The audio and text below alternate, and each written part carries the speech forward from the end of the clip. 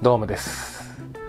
先日伊丹空港に午前中から行って飛行機を取ってました。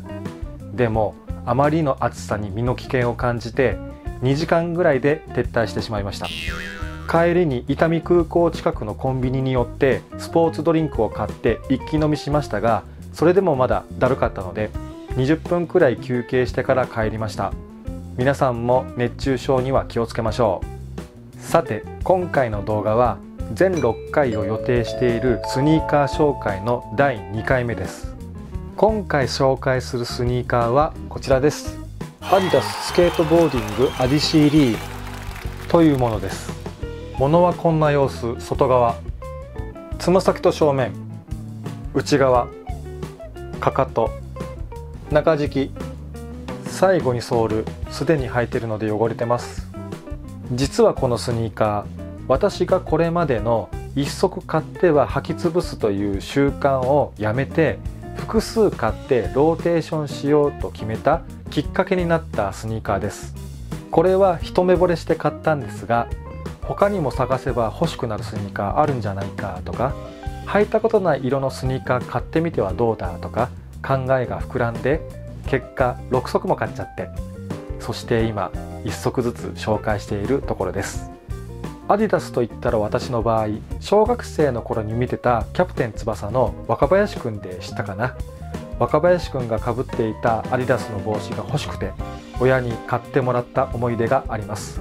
スニーカーは買ってもらったかな、一度ぐらいあったかな。でもほとんどアシックスだった気がします。で今回アディダスを買ったわけですが、このスニーカーの特徴は何といっても靴紐を通す穴が金色になっている点です。この金色のアクセントをよく見せたいがために靴紐の結び方も工夫しました。結び方の様子です。表はシンプルに横線のみ、結び目は中に隠しています。ヒドゥンノットという名前の結び方です。履き心地は至って普通。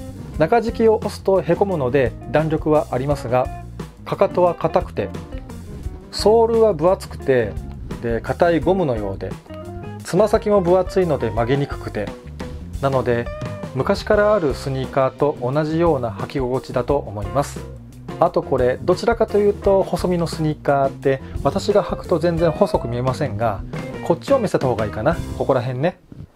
なのでいつもより 0.5 センチ大きいサイズを買いました。結果大きくして正解でした。それでは恒例ので恒例にします。外で履いた様子を撮ったのでそれをご覧ください。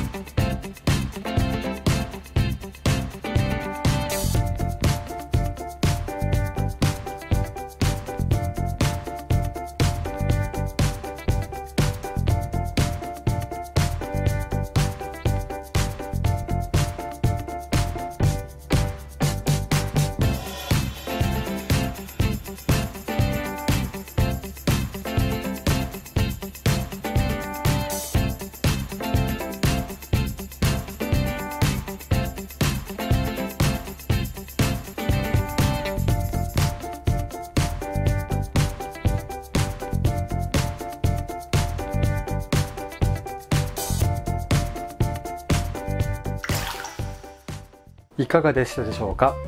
今回は前回とは違うタイプのメーカーも色も違うスニーカーを紹介しました。次回以降もメーカーも色もタイプも違うスニーカーを紹介していきますので楽しみに待っていてください。特に次回は私がこれまで履いたことがない色、全体的にあの色になっているのは履いたことがないかな。男性用として売られているので私が履いてもおかしくはないんでしょうけど、巷であの色を履いている男性はなかなかお見かけしないかなという次回予告でした。じゃあ終わりにします。ということで今回は以上です。バイバイ。